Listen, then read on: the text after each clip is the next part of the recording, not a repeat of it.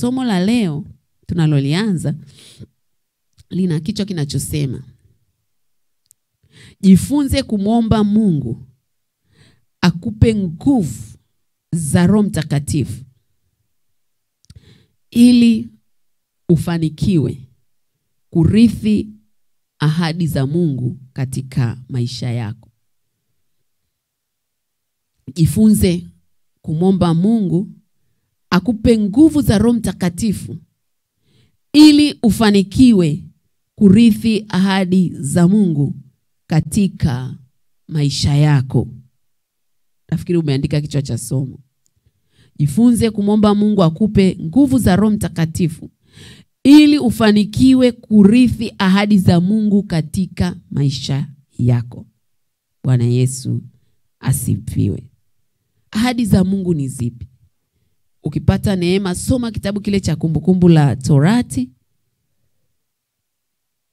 Kumbukumbu la Torati mlango wa 28 mstari wa kwanza mpaka 15, utaona namna ambavyo Mungu aliagiza kwamba watu wakimtii atawabariki.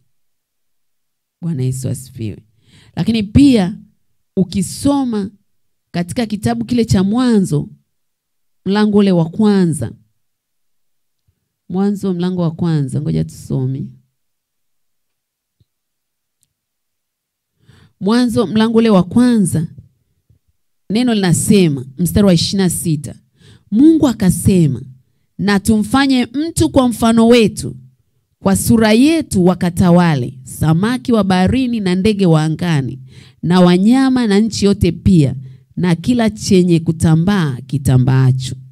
Mungu akaumba mtu kwa mfano wake, kwa mfano wa Mungu alimuumba mwanamume na mwanamke aliwaumba. Mungu akawabarikia. Mungu akawaambia, zaeni mkaongezeke, mkaijaze nchi na kuitiisha, mkatawale samaki wa baharini na ndege wa angani na kila kiumbe chenye uhai kiendacho juu ya nchi. Bwana Yesu asifiwe. Ukisoma mstari wa 29 anasema, Mungu akasema, tazama nimewapa kila mche utoao mbegu ulio juu ya uso wa nchi yote pia, na kila mti ambao matunda yake yana mbegu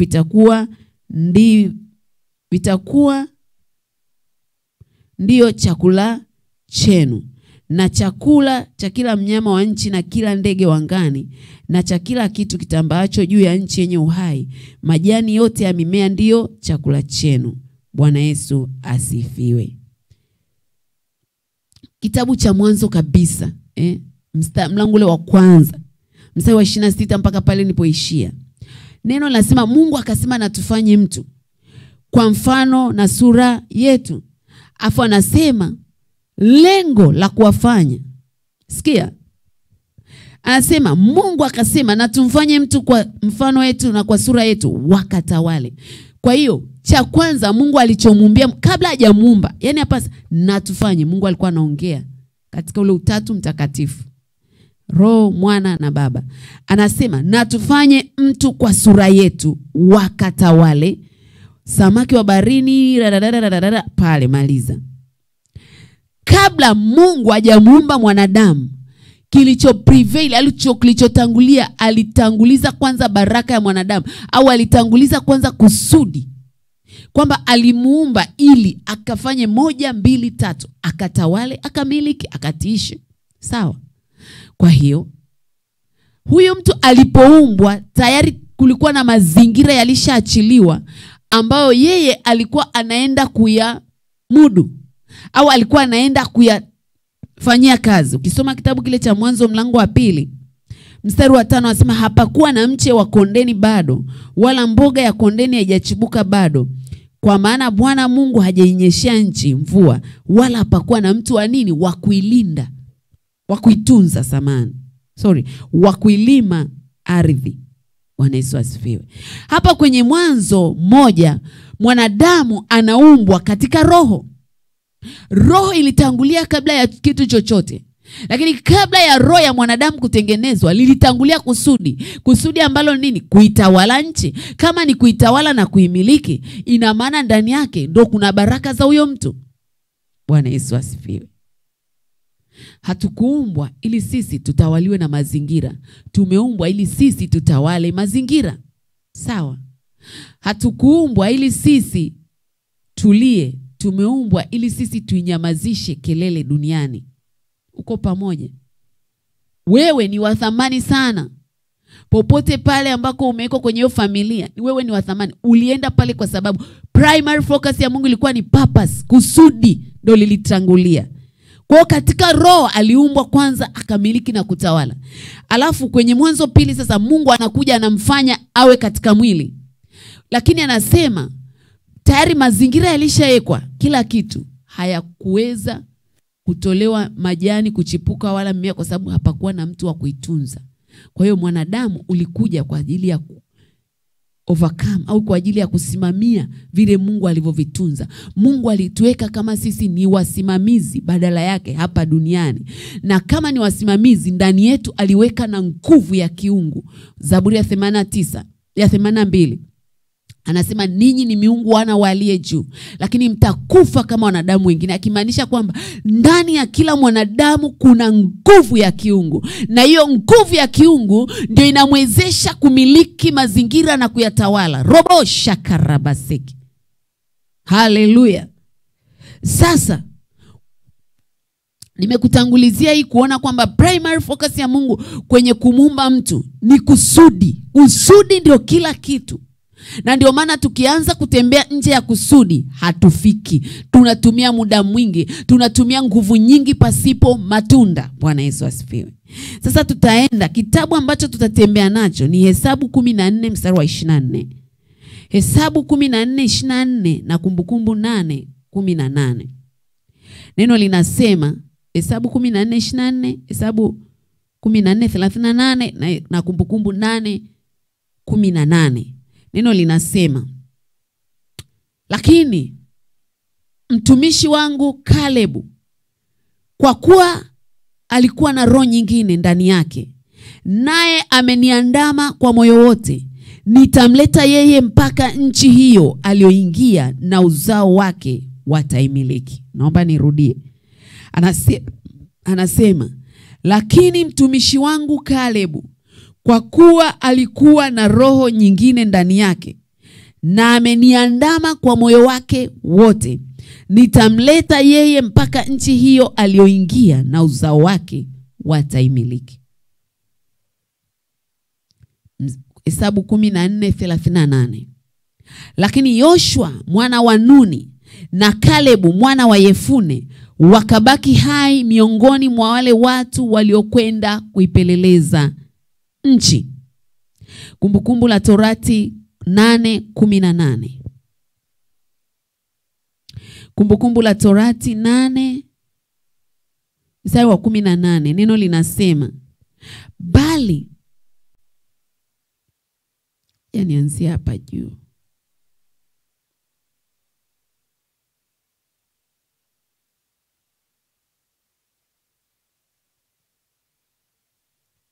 Ndasoma Kumbukumbu la Torati mstari wa 12. Nitaenda kwa kuruka kidogo. Kumbukumbu la Torati, lakini focus yetu iko kwenye mstari wa 18. Kumbukumbu la Torati 8:12 asema, angalia utakapokuwa umekula na kushiba na kujenga nyumba nzuri na kukaa ndani yake, na makundi yako ya ng'ombe na ya kondoo yatakapoongezeka, na fedha yako na dhahabu yako itakapoongezeka, na kila kitu ulichonacho kitakapoongezeka. Hapo moyo wako usiinuke ukamsahau Bwana Mungu wako, aliyekutoa katika nchi ya Misri, katika nyumba ya utumwa, aliyekuongoza katika jangwa lile kubwa lenye kutisha, lenye nyoka za moto na nge, nchi ya kiu isiyokuwa na maji, aliyekutolea maji katika mwamba mgumu. Mstari wa 17. Hapo usiseme moyoni mwako, nguvu zangu na uwezo wangu ndio ulionipatia utajiri huo. Mstari wa 18. Bali utamkumbuka Bwana Mungu wako, maana ndiye akupaye nguvu za kupata utajiri, ili alifanye imara agano lake alilowapa baba zako kama hivi leo. Bwana Yesu asifiwe. Nilichotaka tukione hapa nini? Mungu anawapa angalizo wana wa Israeli. Anawaambia kwamba mtafika kwenye nchi ya ahadi, nchi ambayo ina asali, imejaa asali na maziwa. Mtakapofika kule, makundi yenu ya kondoo yataongezeka. Kumbuka kitabu cha Mwanzo. Anasema tunamfanya mtu ili akatawale nchi. Alafu ukisoma kitabu kile cha Mwanzo mlango ule wa 2, anasema akawabariki. Ngoja nirudie kwanza kabla sija ufunuo hujaondoka. Mwanzo 1 mstari ule wa 28 anasema Mungu akawabarikia. Mungu akawaambia zaeni mkaongezeke, mkaijaze nchi na kuitisha, mkatawale. Nilitaka uone nini? Kwenye Kumbukumbu anawaambia mtakapofika, wana wa Israeli walikuwa sasa wako ndo wanaenda nchi ya ahadi. Mungu akaachilia ile kanuni ambazo wataishi nazo wakifika kule wanakotakiwa kufika. Akawaambia mojawapo ya kitu nachoambia, I've promised your father Ibrahim kwamba nitambariki yeye na uzao wake. Akawaambia nina uhakika mtakapofika huko mtaongezeka. Kumbuka kwenye kitabu cha Mwanzo Mungu anamwambia anamuumba mwanadamu katika roho. Hapa alikuwa bado hajao katika mwili, ukumbuke. Alimbarikia. Akamwambia zaeni mkaongezeke. Sasa zaeni mkaongezeke sio kuzaa tu watoto wa kike na wa kiume. Ni kuongezeka kwenye kila eneo la maisha yetu.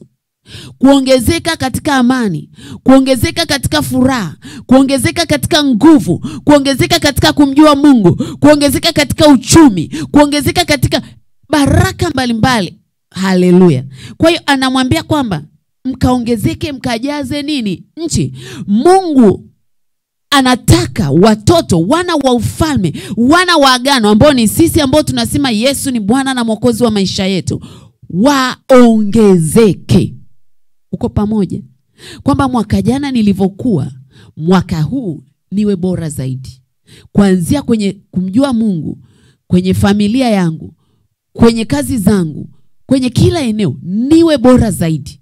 Kwa anasema zaidi mkaongezeke.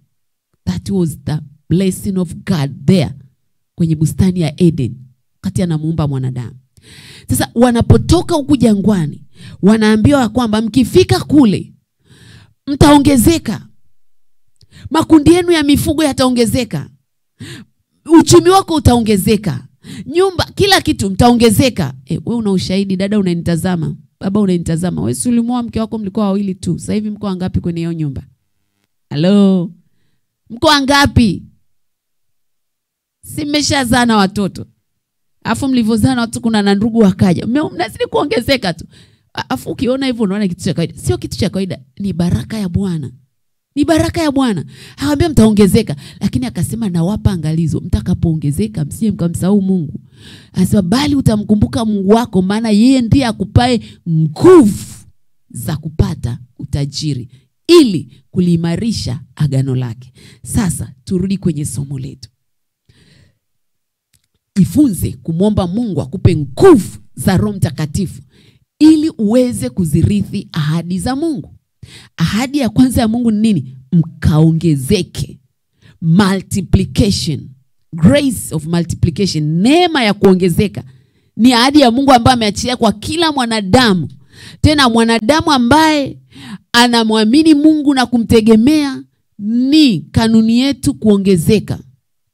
Usiniambie Lydia, mbona bado unapita jangwani? Unapita jangwani, lakini ingiza kwenye akili yako kwamba wewe ni mtu wa maongezeko. Kwa hiyo tukirudi kwenye somo, kwenye Kumbukumbu anasema mtamkumbuka Mungu maana yeye ndiye akupaye nguvu za kupata nini? Tajiri, ili kuliimarisha agano lake. Agano lake ni nini? Watu wa mwabudu, afanyiwe ibada. Mungu alimuumba mwanadamu ili amfanyie ibada. Agano lake ni watu wamjue Mungu, wamwabudu yeye, waache kuabudu miungu ya ajabu ajabu. Kwa hiyo Mungu akupe utajiri ili wewe ukae na mke wako na watoto wako na mume wako, mcelebrate ile, muende Ngorongoro, muende Marekani. Hiyo ni sehemu ya adventure, kufurahia maisha. Lakini anataka sehemu, yani akubariki to the extent ya kwamba kazi ya kwake itaendelea mbele bila stress. Bwana Yesu asifiwe. Sasa anasema Mungu akupae nguvu za kupata utajiri. Kumbe kuna nguvu. Kuna nguvu zinazotuwezesha kumiliki na kutawala. Kuna nguvu zinazotuwezesha kupata utajiri wa kimungu. Kuna nguvu zinazotuwezesha kutawala mazingira tuliopewa na Bwana. Kuna nguvu inaokuwezesha wewe kuendelea kustahimili kukaa kwenye hiyo biashara pamoja na kwamba maadui zako wanaenda kwa waganga na kufanya uchawi na ulozi. Kuna nguvu inaokuwezesha wewe kukaa kwenye ndoa yako pamoja na kelele ambazo adui anazileta kila itwapo leo kwenye malango ya ndoa yako. Kuna nguvu inaowawezesha watoto wako kuwa na akili darasani. Kuna nguvu inaokuwezesha wewe kufanya kazi ofisini na kuonekana kwamba wewe ni nyota. Wewe unafanya kuliko wengine. Kuna nguvu. Haleluya. Sasa ukirudi kwenye kitabu kile cha Hesabu mlango ule wa 14, utakutana na habari ya wana wa Israeli wakiwa wako sasa kwenye safari. Mungu akawatuma. Soma Hesabu 13 kwa muda wako yote. Alafu soma Hesabu 14. Aliwatuma wapelelezi 12 kwenda kupeleleza nchi. Na walipotumwa walienda kwenye ile nchi ambayo ndo Mungu alikuwa ameshawapa kabla hata hawajaanza safari. Kumbuka kule Misri Mungu alimpiga Farao na watoto wake wa kwanza na nini. Akamwambia Musa, mnaenda kwenye nchi niliowapia baba zenu. Hiyo nchi ilishapewa Ibrahim miaka 430 nyuma huko. Kwa hiyo tayari Mungu alikuwa ameshawapa hiyo nchi. Sasa Mungu anamwambia Musa watume wapelelezi, wakaenda wakapeleleza. Sasa nataka tuende kwenye key points ambazo tutatembea nazo kwenye hili somo. Hawa ndugu walipoenda kupeleleza walikuwa watu 12. Israeli ina makabila 12. Kwa hiyo Musa alihakikisha anatoa kila kabila mwakilishi ambaye ataenda kupeleleza kule wanakoenda. Wakaenda, wakapeleleza, wakarudi. Waliporudi, neno linasema wapelelezi walikuja na taarifa mbaya. Sasa taarifa mbaya haikuwa taarifa mbaya kwa ubaya wake, ni kwamba taarifa ilikuwa ni ya ukweli, lakini the way walivyoipeleka kulingana na nguvu za Mungu wao ilikuwa ni tofauti. Sawa? Hawa wapelelezi 10 wakasema nchi tunaoendea ni nzuri sana, ina asali na maziwa, lakini wanaokaa kule ni walaji wa watu. Wanaokaa kule ni majitu marefu. Wanaokaa kule ni, wakataja hadi yale makamila. Lakini watu wawili, Joshua na Kalebu, walisema tofauti. Tutakuja kuendelea tunavyoona somo linavyoendelea. Wakasema hapana, sisi kulingana na nguvu ya Mungu iliyoko juu yetu, Mungu alishaondoa ule uvuli kwa yale makabila ya pale ya wenyeji. Mungu atatuwezesha kwa kuingia pale na yale majitu yale tunayoona ni makubwa yatakuwa ni chakula chetu. Neno linasema wale ndugu zao makabila 10, yani wale wawakilishi 10, wakasema habari ile, wakaiongeza, wakainogesha kiasi kwamba kundi zima likageuka likasema tubadilishe, tutafute nani kiongozi wa kuturudisha wapi? Misri. Sasa tunaenda kwenye vipengele kimoja baadhi ya nyingine. Hapa kwenye mistari miwili niliyokusomea inasema Joshua na Kalebu walienda Kanaani kwa sababu walikuwa na roho nyingine. Kwa sababu walikuwa na roho nyingine. Ni kweli, tutaendelea na somo utakuja kuona kwamba walioingia Kanaani ni watu wawili tu ambao walitoka Misri. Wale wengine wote ni wa vijana walikuwa wamezaliwa pale jangwani. Sasa neno linasema hawa wawili Joshua na Kalebu walikuwa na roho nyingine. Nataka tuangalie kwa nini. Roho ni nini? Roho ni nini? Tunaposema tumuombe Mungu atupe nguvu za Roho Mtakatifu, nguvu za Mungu, roho ni nini? Roho ni umbile la pekee lisiloonekana ambalo linasaidikiwa au lipo ndani ya mwili wa mwanadamu au mwili wa kiumbe hai na pia katika viumbe vingine. Yani roho ni umbile lililoko ndani yako. Okay, sasa tunaposema kwa habari ya roho, kuna roho yako kama roho yako anayenifanya hapa niendelee kuishi, kuna roho ndani yangu. Lakini sasa ile roho yako kama roho yako haitoshi, inahitaji nguvu ya Roho Mtakatifu. Sasa Roho Mtakatifu ni roho wa Mungu anaingia ndani ya watu baada ya watu kumpokea na kumkiria kwamba ni Bwana na Mwokozi wa maisha, kumkiri Yesu ni Bwana na Mwokozi wa maisha yao. Ni ahadi ya Mungu ambayo aliachilia kwa watu kupitia Yesu kabla hajaondoka. Akasema ninaenda kwa Baba, nitawatumia huyo msaidizi, huyo roho wa kweli.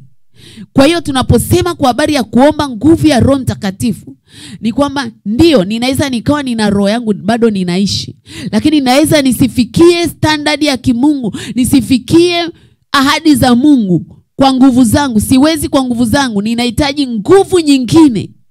Ninahitaji nguvu nyingine. Wakati tunasoma physics, mimi nimesoma physics mpaka form 4. Wale mliosoma mpaka chuo kikuu, vyuo mka specialize, ongereni, mnajua zaidi. Wakati nasoma physics ile ya form 1 mpaka form 4, kuna kitu nilifundishwa kinaitwa initial force. Tukaambiwa every object is, wanasema static. Kuna static na dynamic. Is static until there is another force to push it. Kwamba hichi kiti kimetulia hapa, lakini hichi kiti ili kisogee ni lazima iwepo nguvu nyingine ya kukisogeza. Mimi ni applying nguvu, initial force. Ni ile initial force, ni ile nguvu ya awali na ukifanya kitu kisifanye nini?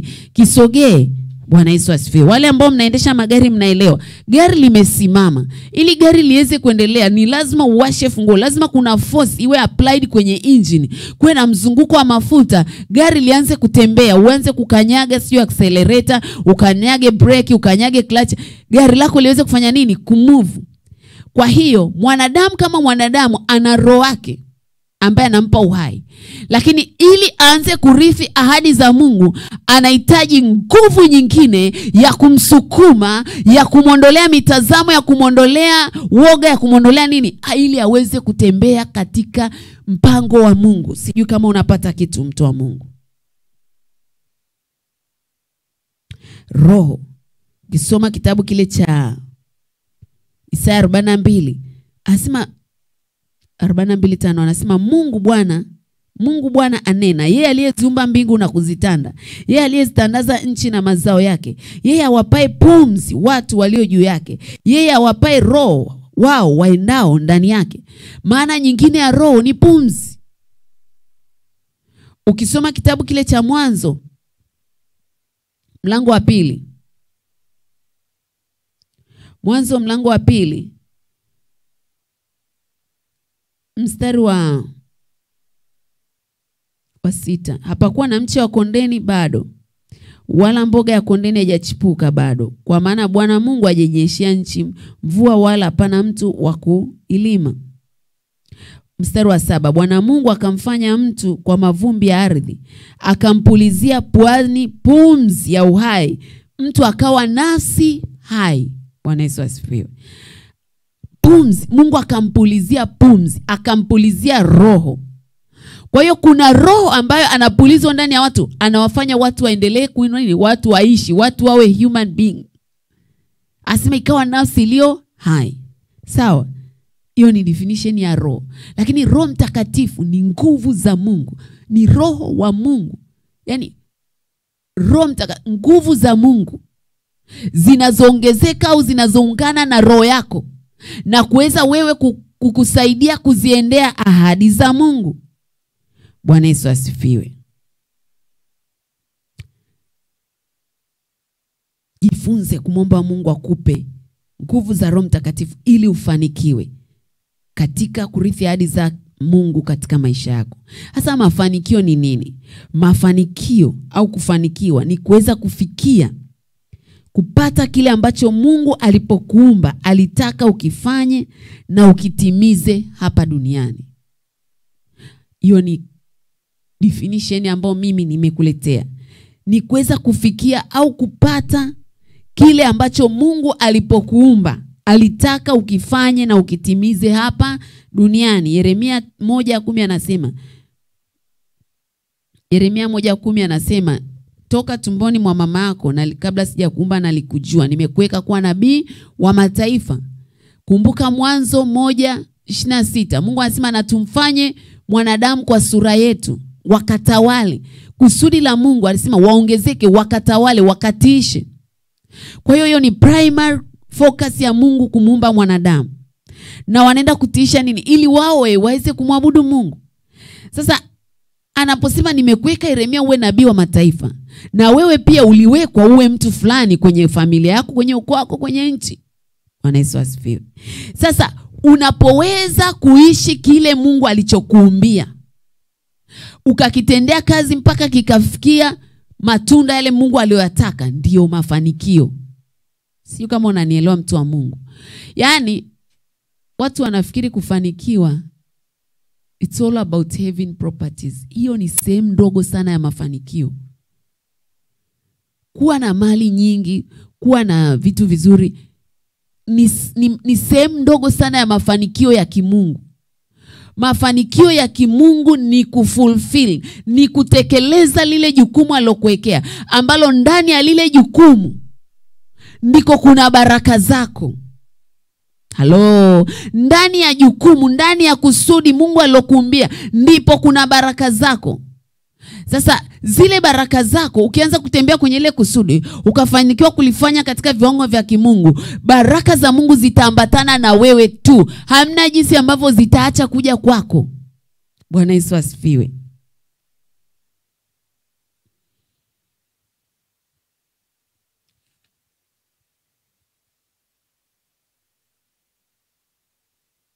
Vitu gani nataka tuvione kwa muda mfupi uliobaki, ili kesho tutaendelea.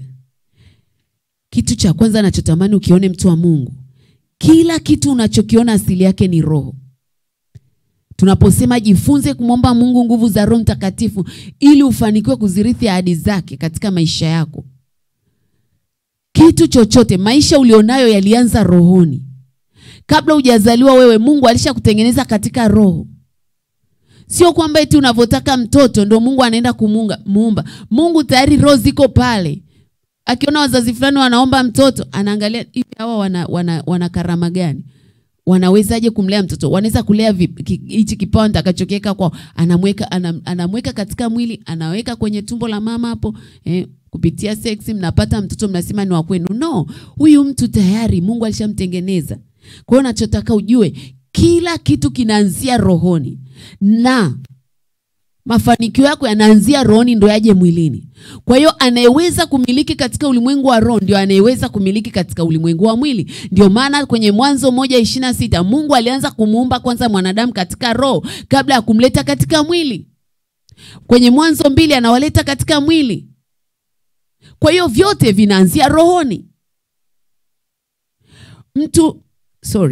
Kumbuka, Mungu ni roho. Kisoma Yohana 4:24 anasema Mungu ni roho, nao wamwabudu yeye imewapasa kumwabudu katika roho na kweli. Lakini na wewe mtu unayenisikiliza, na mimi Lydia naongea hapa, ni roho iliyoko katika mwili. Mungu wetu ni roho, yeye hayuko katika mwili. Yeye ni roho, ndio maana anakuwa wanasema yuko popote, mahali popote, azuiliwi na mipaka. Mungu ni roho. Nao wamwabudu imewapasa kumwabudu katika roho na kweli. Ili niweze kumwabudu Mungu ni lazima niwe katika roho. Ni lazima ni shift frequency kutoka kwenye mwili niingie rohoni. Nisipoweza kutoka kwenye mwili nikaingia rohoni, siwezi kumwabudu Mungu katika roho na kweli. Bwana Yesu asifiwe. Sasa ili kuzirithi ahadi za Mungu, kumbuka hata baraka zetu zinaanzia rohoni. Baraka zako mtu wa Mungu zinaanzia rohoni. Ndio maana wale wajanja wa dunia hii ambao shetani ameteka fikra zao, hajaanza biashara, ataenda kwa mganga, ataenda siku kuloga, atafanya nini, anahakikisha kwanza katika ulimwengu wake wa roho amekamata vizuri, ili akija kufanya mambo yake ayafanye kwa nguvu ya tofauti. Kuna klipu moja ilikuwa inapita juzi, wiki iliyopita, mume wangu alinirushia, nikaiangalia. Yaani mtu anajisifu kabisa, anasema mimi napata pesa kwa majini. Akasema namiliki maduka, namiliki pharmacy, namiliki nini, pesa yangu inakuja kwa majini. Nyumba anaionyesha, nyumba amejenga nyumba ya bilioni 3. Anasema hii nyumba ni majini ameniletea pesa. Sasa kwa mtu wa kawaida unaweza kusema they are joking. These things, my dear, they are spiritual. They are more spiritual than how we think. If we want to control the world, we need to fight in the spirit first. Ni lazima tupigane kwanza katika ulimwengu wa roho. Tukamate malango katika ulimwengu wa roho. Tukisha kamata hivyo vitu tunavizaa katika ulimwengu wa mwili. Kama mtu anaweza kukaa na kujitapa kwa staili aliyokuwa anajitapa yule mbaba, wewe unalala, unakataa kuamuru mapambazuko yako asubuhi. Wewe ukiwa unalala kuna majini yanachukua baraka zako yanapeka kwa watu. Ninaongea klipu ambayo ilikuwa inazunguka kwenye mitandao. Kwani wale wanaoenda wanapewa masharti, ingia kwenye biashara yako kinyume. Ni nguvu za supernatural power. Mungu anasema yeye ni roho, wamwabudu imepasa kwa muabudu katika roho na kweli. Everything starts in a spirit. Wewe ulianza kuonekana katika roho ndo ukaja katika mwili. Bwana Yesu asifiwe. Sasa ukisoma, nimesema mtu ni roho. Hiyo utaipata kwenye Isaya 42:5 nilishakusomea, na Yeremia 1:5. Lakini kumbuka baraka zako zinaanzia rohoni. Efeso 1:3-4. Waefeso mlango wa 1 mstari wa 3 hadi wa 4. Neno linasema, atukuzwe Mungu Baba wa Bwana wetu Yesu Kristo, aliyetubariki kwa baraka zote za rohoni katika ulimwengu wa roho ndani yake Kristo, kama vile alivyotuchagua katika yeye kabla ya kuwekwa misingi ya ulimwengu, ili tuwe watakatifu, watu wasio na hatia mbele zake katika pendo. Kwa kuwa alitangulia kutuchagua ili tufanywe wanawe kwa njia ya Yesu Kristo, sawa sawa na uradhi wa mapenzi yake. Tuishie hapo. Anasema atukuzwe Mungu wa Baba wa Bwana wetu Yesu Kristo, aliyetubariki. Yani nataka uone hichi kitu, aliyetubariki katika baraka zote, kwa baraka zote za rohoni. Alafu katika ulimwengu wa roho ndani yake Kristo. Kwamba katika ulimwengu wa roho, wewe dada unanisikiliza, baba unanisikiliza, mama unanisikiliza, tayari baraka zako zilishaachiliwa na Mungu. Anasema katika ulimwengu wa roho ndani yake Kristo, ya kwamba ili niweze kuzirithi hizo baraka za Mungu katika ulimwengu wa roho, ni lazima niwe ndani ya Kristo. Nikisha kuwa ndani ya Kristo, nitazirithi hizo baraka. Anasema alituchagua kabla ya kuwekwa misingi ya ulimwengu. Oh, Mungu nibariki. Ulishabarikiwa. Yesu alisema pale msalabani, imekwisha. Kama imekwisha, ina maana kwa damu ya Yesu. Galatia 3:13-15 anasema Kristo aliangikwa, yeye ambaye hakutakiwa kuwa laana akawa laana, ili baraka ya Ibrahim itufikilie sisi. Kwa hiyo ukisoma kwenye kitabu cha Mwanzo 12, Ibrahim alibarikiwa, akaambiwa na wale wote watakao kubariki nimewabariki. Kwa hiyo tayari baraka zetu zilishaamriwa na Mungu katika ulimwengu wa roho. Condition ni nimwamini Bwana Yesu, nikae ndani ya Kristo.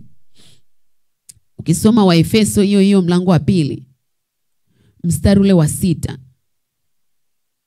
neno linasema akatufufua pamoja naye, akatuketisha pamoja naye katika ulimwengu wa roho katika Kristo Yesu. Kwamba kama mimi nikifa pamoja na Yesu, maana yake nikiokoka, anasema nitazikwa naye, alafu nitafufuliwa pamoja na Kristo.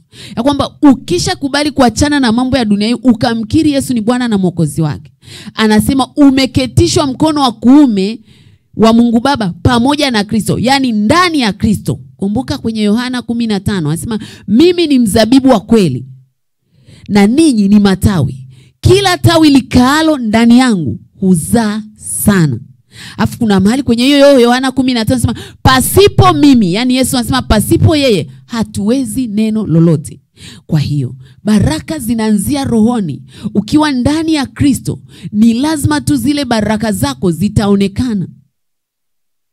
Sasa kama ambavyo zinaanzia rohoni, ndio maana hata watu wa upande wa shetani na wao wanahakikisha wameanza kumiliki kwanza katika ulimwengu wa roho, ndipo waje kwenye ulimwengu wa mwili wa Kristo. Naomba mnielewe wale ambao mnamwamini Yesu, ambao bado hamjajua hii siri. Ukimwambia mtu omba, pangua kazi za adui, pindua viti vya enzi, anakushangaa saa nyingine. Wao wakienda wanapindua kiti, wanakigeuza upside down. Wanasema huyu anayekalia hiki kiti asikae tena. Hilo ni tukio la kiroho, kwa sababu every blessing start in spiritual realm. Bwana Yesu asifiwe. Baraka zako zinaanzia rohoni. Kama zinaanzia rohoni, kumbuka shetani naye ni roho. Timotheo wa kwanza Karibu tunamaliza. Timotheo wa kwanza mlango ule wa 4. Timotheo wa kwanza mlango wa 4 mstari ule wa kwanza. Neno linasema, basi Roho anena waziwazi ya kwamba nyakati za mwisho wengine watajitenga na imani, wakisikiliza roho zidanganyazo na mafundisho ya mashetani. Mungu anajaribu kutuonyesha kupitia waraka wa mtume Paulo kwa Timotheo ya kwamba ziko roho zidanganyazo na mafundisho ya mashetani. Kwa hiyo shetani ni roho. Kwa hiyo kuna watu ambao wakikaa kwenye agano vizuri na Mungu watapata ahadi za Mungu, utajiri wa kimungu, mafanikio ya kimungu. Na kuna watu ambao saa nyingine tunaona kama wamefanikiwa lakini wako upande wa shetani. Tofauti ni kwamba neno linasema baraka ya Bwana hutajirisha, haichangamani na huzuni ndani yake. Lakini baraka za shetani, mafanikio ya kishetani yanachangamana na huzuni. Na ni ya muda tu, sio ya kudumu. Bwana Yesu asifiwe. Hiyo ndio tofauti. Basi kama vitu vyote asili yake ni rohoni, ni vizuri pia kujifunza umuhimu wa kuwa rohoni zaidi kuliko katika mwili. Warumi 8:14. Warumi 8 mstari ule wa 14. Neno linasema, kwa kuwa wote wanaongozwa na Roho ni wana wa Mungu. Kwa kuwa wote wanaongozwa na Roho wa Mungu, hao ndio wana wa Mungu. Mungu anatutaka tuongozwe na Roho. Tukiongozwa na Roho, tutatenda ya Mungu. Alafu tutaenda kwenye ahadi za Mungu. Bwana Yesu asifiwe. Kesho Mungu akitupa kibali tutaendelea. Joshua na Kalebu walirithi nchi ya ahadi kwa sababu neno linatuambia walikuwa na roho nyingine. Zipo ahadi nyingi, mtu wa Mungu unayenitazama, zinakusubiri za Mungu. Sasa hivi sio muda Mungu nibariki, alishakubariki. Unahitaji kuwa na roho wa Mungu. Unahitaji kuwa na nguvu za Mungu. Kumbuka ile Kumbukumbu la Torati 8:18. Nawe utamkumbuka Mungu wako akupae nguvu ya kupata utajiri ili kulifanya imara agano lake. Kwa hiyo sasa hivi nachotamani kwenye hili somo tujifunze, it's not all about crying to be blessed by God. Ni kuenda kuzigrab, kujua namna ya kuzichukua zile baraka zetu na kuziapply na kuzichukua hizo baraka. Kunahitaji nguvu nyingine ambao Joshua na Kalebu walikuwa nayo. Na kwenye Zekaria 4:6 anasema, si kwa uwezo wala si kwa nguvu, bali ni kwa Roho Bwana asema Bwana. Anasema, ni nani mlima mkubwa mbele ya Zerubabeli? Anasema utakuwa tambarare. Anasema mikono ya Zerubabeli imeweka misingi ya nyumba na ndio itakayoimaliza. Kuna vitu Mungu ameviweka ndani yako. Kuna vitu Mungu ameviweka ndani yako na umeanza kuvifanyia kazi, au vingine amekuonyesha. Unahitaji nguvu ya Roho Mtakatifu ili kuweza kuvimaliza. Wengine mmeshaanza, wengine hamjaanza. You need power of the Holy Spirit in order to fulfill that purpose. Mungu wetu na Baba yetu wa mbinguni, tunakushukuru. Tunakushukuru Baba, wewe ambaye hutuachi. Kila siku unatupa neno la siku, neno la kutuvusha, neno la kutuimarisha katika safari tulionayo. Ninakushukuru kwa ajili ya kila mmoja ambaye umempa neema asubuhi ya leo ya kusikiliza na kuomba, ya kusikiliza neno na kuomba. Baba, tunaomba rehema, tunaomba toba. Pale ambako tulikuacha, yamkini tulianza tukaona yamekuwa magumu, tukakata tamaa, tunaomba rehema, tunaomba toba. Hata wana wa Israeli walifika wakasema ni bora turudi Misri. Lakini Joshua na Kalebu ambao uliwapa nguvu ya Roho Mtakatifu waliona kwa namna ya tofauti. Ni maombi yangu asubuhi ya leo, achilia nguvu yako kwa watu wako ambao Bwana wanautafuta uso wako. Nguvu nyingine ya ajabu na ya kutisha itakawapa kuweza kukanyaga na kumiliki na kutawala yale mambo ambayo umetaka wayamiliki na kutawala. Katika jina la Yesu Kristo wa Nazareti aliye hai, baraka yako ikatangulie mbele ya kila mmoja. Ninasikia ndani yangu tuombe kwa ajili ya mtu ambaye unataka kumpa Yesu maisha. Kuna watu ambaye mlishaokoka mkarudi nyuma, mkakata tamaa. bado nguvu za Mungu zinatenda kazi. Naomba unifuatishe hii sala. Sema: Baba, katika jina la Yesu, niko mbele zako asubuhi ya leo. Ninaomba unisamehe, ninaomba unirehemu makosa yangu yote. Ninaomba Bwana, kwa nguvu ya Roho Mtakatifu, ulifute jina langu katika kitabu cha hukumu, uliandike katika kitabu cha uzima. Bwana, nipe mwenendo mpya. Niwezeshe kwa nguvu ya Roho Mtakatifu kushinda dhambi. Katika jina la Yesu, nisaidie, nipe na watu ambao watasimama na mimi na kunifanya nikue katika wokovu. Kwa jina la Yesu na kwa damu ya Yesu. Amen. Ikiwa umefanya sala hii pamoja nami, umeokoka, una kanisa jirani au mahali unapoabudu ambapo Mungu akuelekeze uweze kuwa unaabudu, uwe na vipindi vya katikati ya wiki unaenda kujifunza, tafuta vikundi vya maombi uweze kuomba ili uweze kukua kiimani. Mungu wetu na Baba yetu wa mbinguni, tunaomba baraka zako ziende pamoja nasi. Hata si sasa hii watoto wako tunapoenda kuachilia sadaka zetu, bariki kila mmoja, wabariki na wale ambao tayari wamekuwa wanatembea nasi katika huduma hii Bwana, usiwaache, ukawakumbuke. Na wale tunaoenda kutolea siku ya leo, ukakumbuke Bwana pale ambako tumetoa, kwa utukufu wa jina lako ukazidishe mazao ya haki yetu. Tangulia mbele yetu na utisho wako Bwana. Adui zetu wasitunyanyase. Ukawe mdhamini wetu kwenye kila eneo. Katika jina la Yesu ninaomba na kuamini. Amen, amen. Bwana Yesu asifiwe sana. Tumefika mwisho wa kipindi chetu. Kumbuka kusubscribe na kulike na kushare katika YouTube channel yetu.